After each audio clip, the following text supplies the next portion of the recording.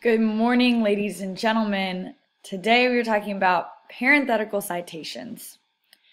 And you might be asking yourself, what is a parenthetical citation?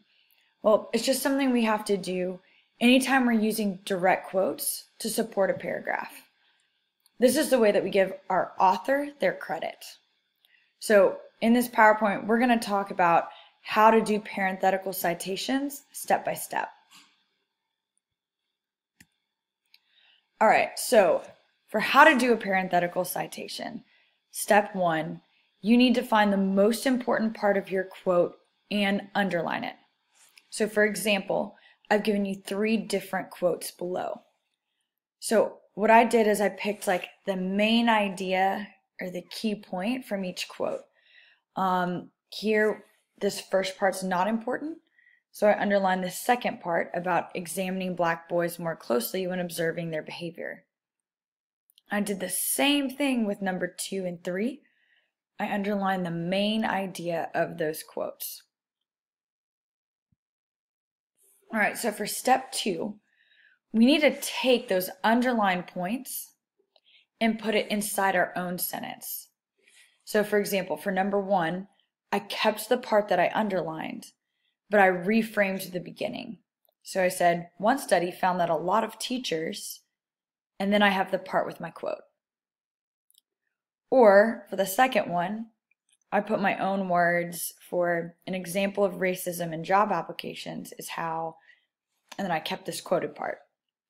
Kaepernick and other black athletes, same thing, kept the quoted part. All right, so for the part that I've quoted, steps 3, it's really important that we have quotation marks around them, all right? So that shows that these are not our own words. This section is someone else's words. All right, step 4, we need to give our author the credit. So then what we do is at the end of the sentence, but before the period, we need to put the author's last name and the date it was published in parentheses. So for example, down here, the person who published or the person who said this quote had the last name of Whitaker. And this source was published, this article, in 1998. So that's the date right here. I did the same thing with these other 2 quotes. All right, last thing. If you could not find the author's name for your resource, you need to put the title of the resource and the date. You guys might have this issue with your YouTube videos. So here, for example, if I couldn't find the author's name, I would just put the title of the video, School Discipline News Report. Or here, this is a video called Racism in the Workplace. So I wrote the title down instead of putting the author. You have to keep the date though. That's it for parenthetical citations.